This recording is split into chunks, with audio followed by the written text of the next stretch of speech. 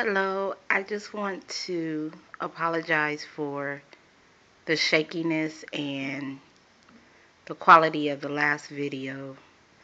When I was trying to explain, I did not know that the quality was so bad. So I want to show you the dress up close and personal and explain to you how I did everything.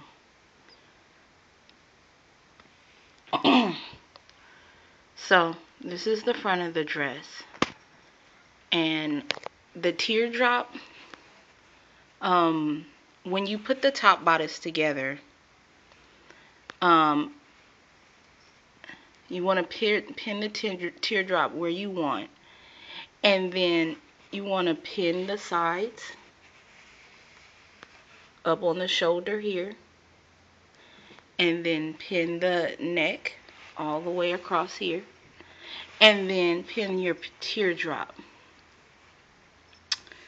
The bottom part, you want to make your 2 pleats. And the way I did the pleats was I turned it inside, I pinned it where I wanted, and I turned it inside out, and I just sewed about 1 inch into the pleat so that they would be permanent on this side, and I didn't need the pins anymore. So that's how I did that. And then at the base of the teardrop, I also sewed, I don't know if you can see that, but I just sewed like a little, like a centimeter, so that the teardrop would stay. In order to connect the shoulder, so the pin goes here, then your shoulder pin goes here, and your neck pin goes here, and then you basically just fold these in. It's not really a ruffle gather. It's just folded in so to accentuate this teardrop shape right here, and just however the rest fits folded inward.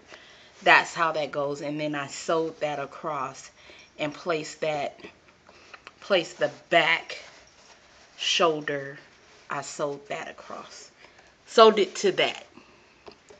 So also for the gathers in the front, so that you can see it a lot better. For the gathers in the front, I pleated these as well and just pinned them between this area right here. And I made sure that this top bodice part was flat against the pleated area, and I sewed there. I apologize for the quality before, but anyway, now you have it now.